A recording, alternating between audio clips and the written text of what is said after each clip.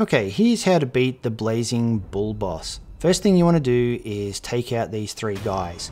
You don't need to take out the two guys up the back, as the bull might, but he also might not, and if he doesn't, these two will chase you around and make life hard. So pull these two guys out by standing where I am. Don't go any further because you'll start the encounter with the bull. Then run back and thrust this front guy, thrust him again, you'll get a death blow on him, and then wait to Mikiri counter this guy. You want to make sure you run back so you don't accidentally start the bull encounter. Mikiri counter now.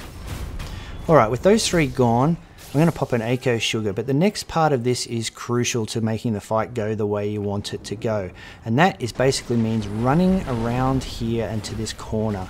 The boss will be down there, stand at this corner, double dodge to the left. When he gets there, he'll clip through the wall and go to the corner.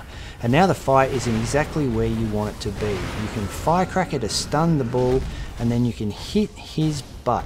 Now, you can see that I was kind of wedged into the wall there and hitting his butt. That's exactly what you want to do in this fight. That's your ultimate aim, is to wedge his butt into the corner of those walls in this area and then go to town on it.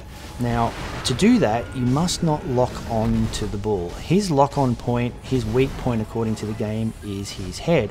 But his head is also where that burning log is. And so, if you lock onto his head, what happens is the more you strike at him, the more the game will try to reorient your strike towards the lock-on point, which in turn drags you towards the danger area. So yeah, definitely don't lock on. It's also a bit easier to chase him around this area when you're not locked on. So when he runs and you're okay, he's gone down there. If he goes out of here, just stand at the corner and double dodge to the left again like you did at the start.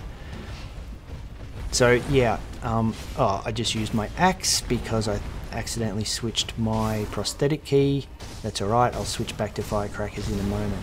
So yeah, the objective of this fight is, where possible, to keep moving around to his butt, and where possible...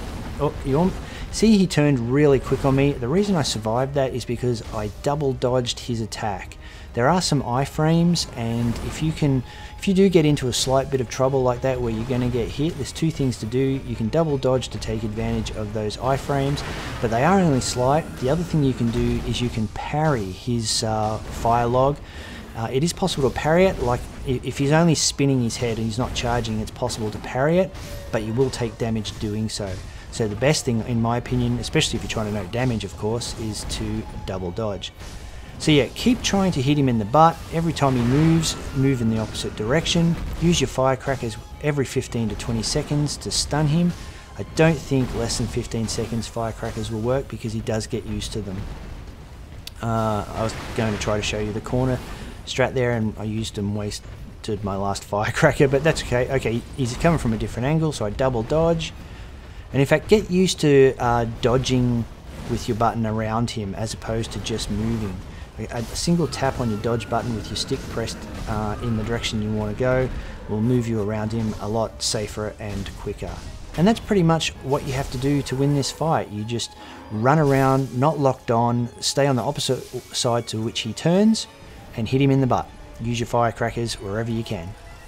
That was a Shinobi Medicine rank 2, which is a latent skill that increases how much healing you get from any item that can heal you. That's a reward for killing him.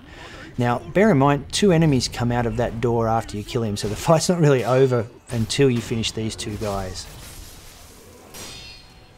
But once you finish these 2 guys, you can take a breather. Well, I hope those tips help you out. This boss is pretty difficult until you kind of realise you just have to chase him around. Anyway, that's it for this video. Bye for now.